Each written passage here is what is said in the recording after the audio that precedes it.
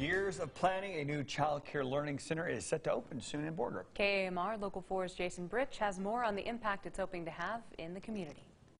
It's been a long 2 years, and we are so excited to see it coming together at the end so fast. Stepping Stones Learning Center Board President Trenda Lopez describes the journey it's been for her and several residents after they saw an unmet need in their community for child care. There's only enough child care in Borger for 13 infants. A lot of families are piecing their child care together one day at a time.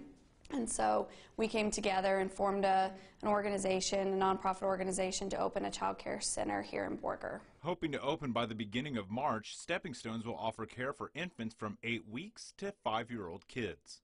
For the 2-year-old through the 5-year-olds, there are going to be a curriculum that is in alignment with the Texas pre-kindergarten guidelines for learning.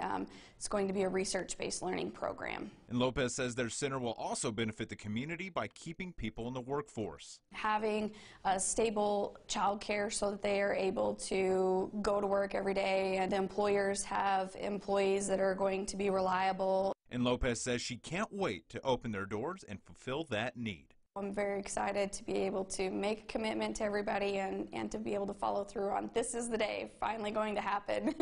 In Borger, Jason Britch, KAMR Local 4 News. Stepping Stones is still in need of several items to help fill their classrooms before they open. If you'd like to help out, we have posted a link for you. That's over on our website, myhighplains.com.